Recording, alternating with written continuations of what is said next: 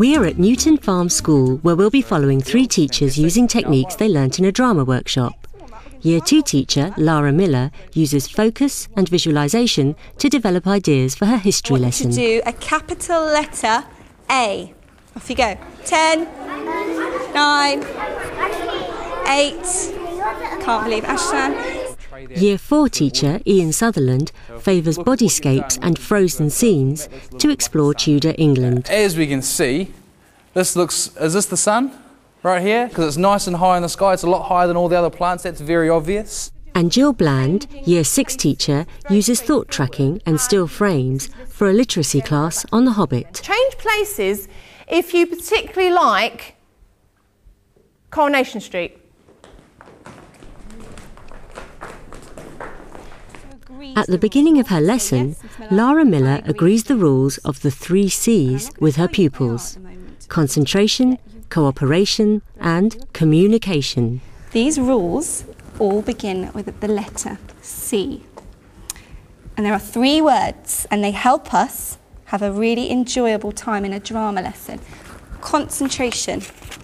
Why is it important to concentrate in drama? If we don't concentrate, we won't know what we're doing. Good girl. And we have to listen. Good girl. And concentration makes us think more. Excellent answer, well done. Can anyone think of another word?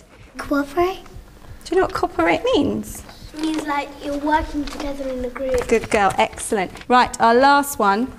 Communication. Good girl. Talking and listening to each other, communicating with each other. Excellent.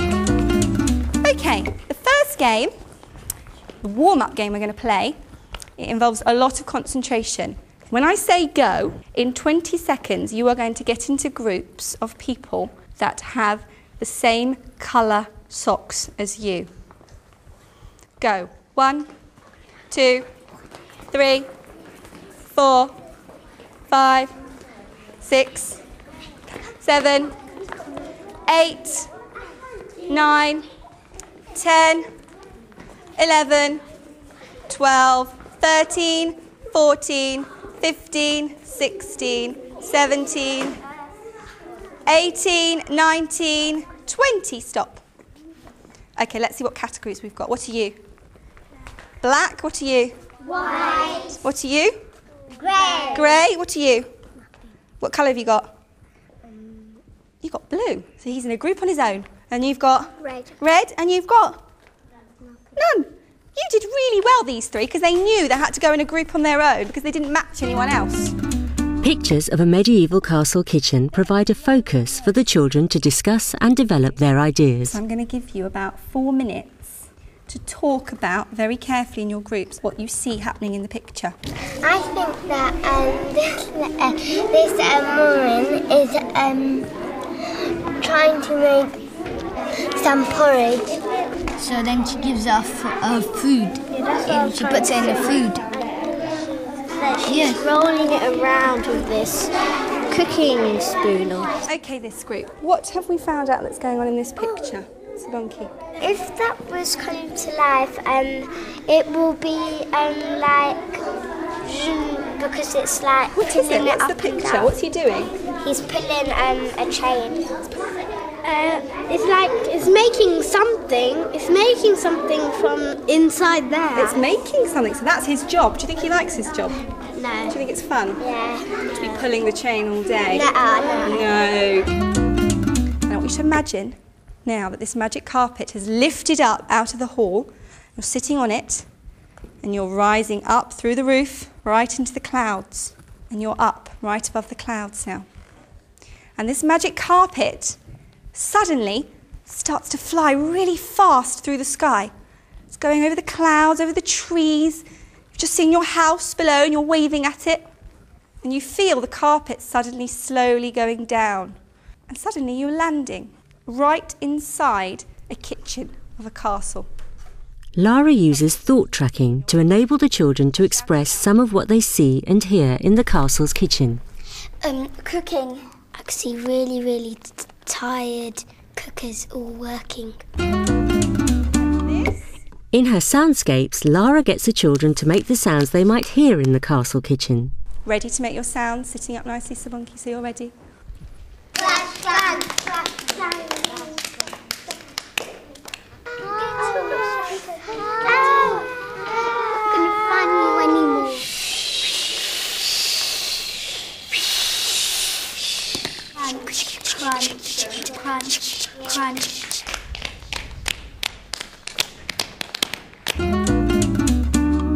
at the end of a drama session, what we have to do is we have to evaluate what we've done. So we have to think about a couple of questions, and these are very important questions.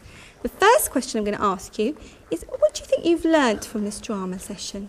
When you do your drama, you think and you can share your ideas, but instead of keeping them to yourself, you can give them out to others, and so others get good ideas and they give you back ideas. Excellent. I learned how to make sound with your body. Using bodyscapes and freeze frames, Ian Sutherland encourages the children to imagine Tudor life in England. Now remember, a bodyscape is actually a frozen scene. You don't actually move in it at all.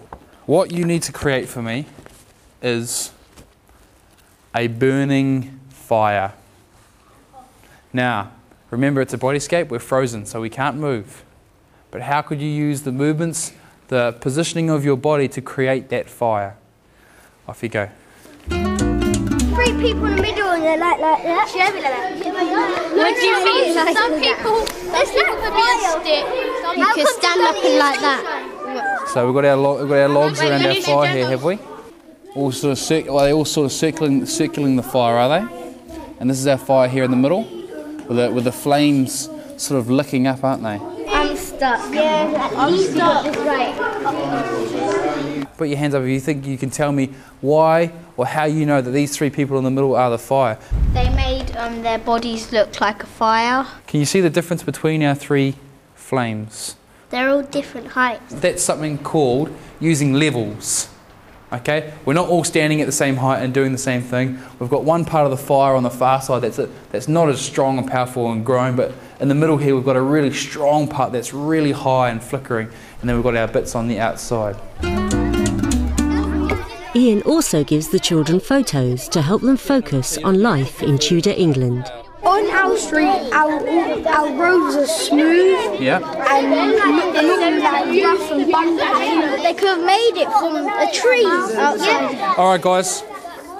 Back out into the circle, please. What you need to go away and do now is communicate with your group, which you did so well with your bodyscapes, a frozen scene, just one frozen scene in your of Tudor daily life. You're digging away and then I come along and say, give me your land. And then sit around like this, and then you're getting out your money. So how many people are involved in this scene? Just make sure that everyone's been allocated something frozen to do, whether they are a bush of crops that's been cut down, they are gardening, whether they are the stocks, things like that. There could be 2 people begging for money. There could be 2 people, that's a good idea. Some people can be the stock, some people can be the gardener, 2 people can be the beggars.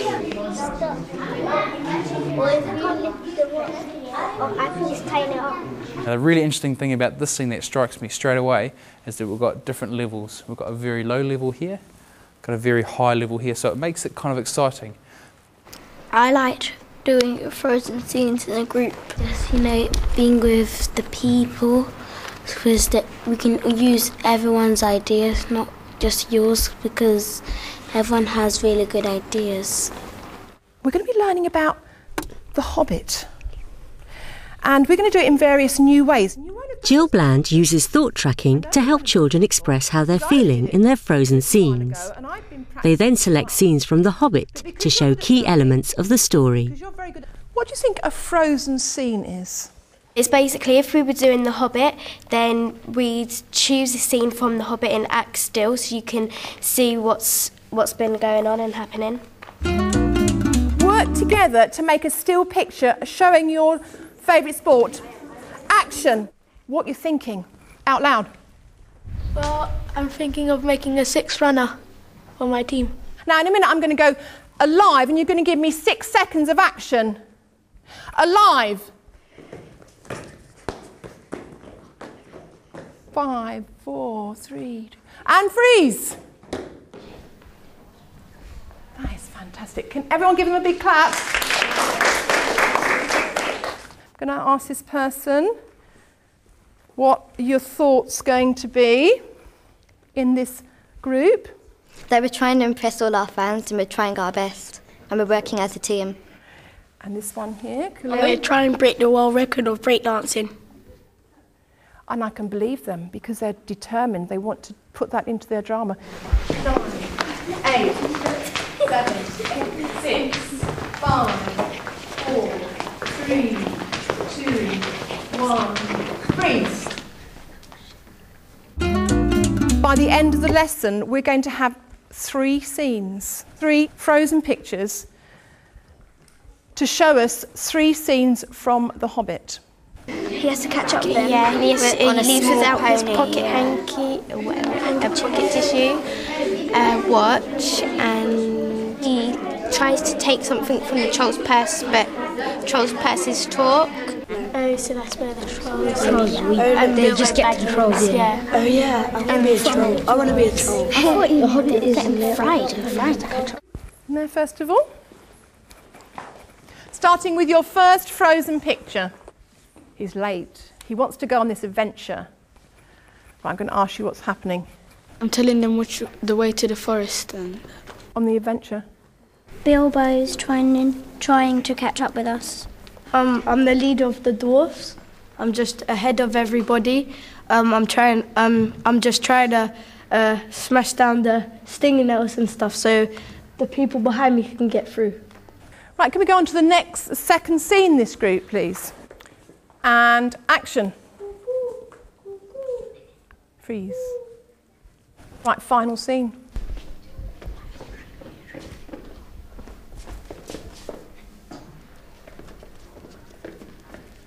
And freeze. What's happening here?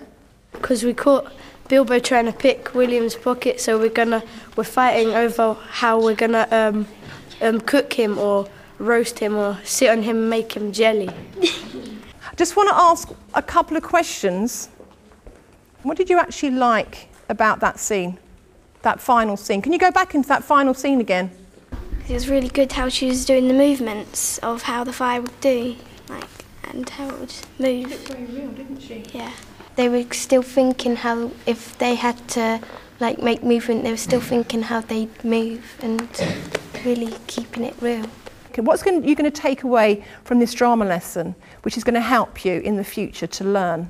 Have to be moving and talking to make something really good, because if you're still and you're concentrating on that specific still thing, it's just as good as when you're moving. It might even be better sometimes because you're concentrating more on one specific thing instead of doing a whole big thing.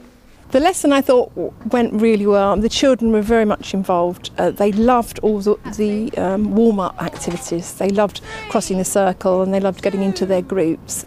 I think that the important thing about drama is that it's so easily integrated into lots of different curriculum areas. If you don't have enough time for it as a single subject by itself, you can quite easily put it into your topic. From the lesson this morning, I think they got a lot out of the history and they really got inside the pictures like we did, and they could think about the feelings of the people, what the sounds, the smells, what they could see, what they could hear. So it's actually heightening their senses.